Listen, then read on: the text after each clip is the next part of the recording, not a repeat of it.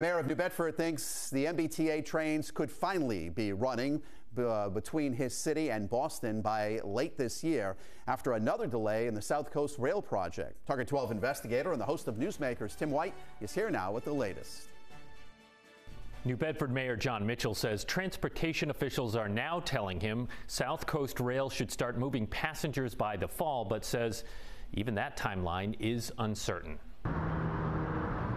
The much anticipated South Coast Rail project was set to be operational by the summer, but is again being pushed back. My understanding is the fall, whenever that is. I don't know if that means Labor Day or when the leaves start to turn. New Bedford Mayor Jon Mitchell says NBTA leaders need to firm up the timeline for the good of the region. What I would say is they have to pick a date, though, and publicly announce it.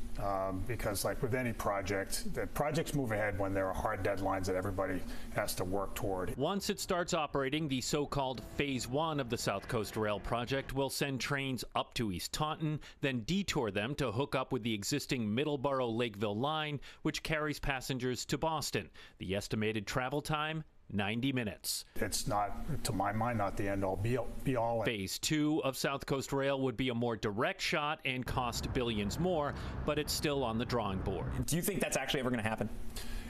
It could. I'm not holding my breath. Mitchell warns South Coast Rail is no silver bullet. My concern is that we will go back, whenever that starts to happen, we'll go back to the approach to economic development in New Bedford, which is, oh, let's just build this direct line to Boston, when there's a whole lot of other things that we should be focusing on. Fall River's mayor has indicated the latest holdup with South Coast Rail is a problem with a switching station in East Taunton. Mitchell says safety has to come first.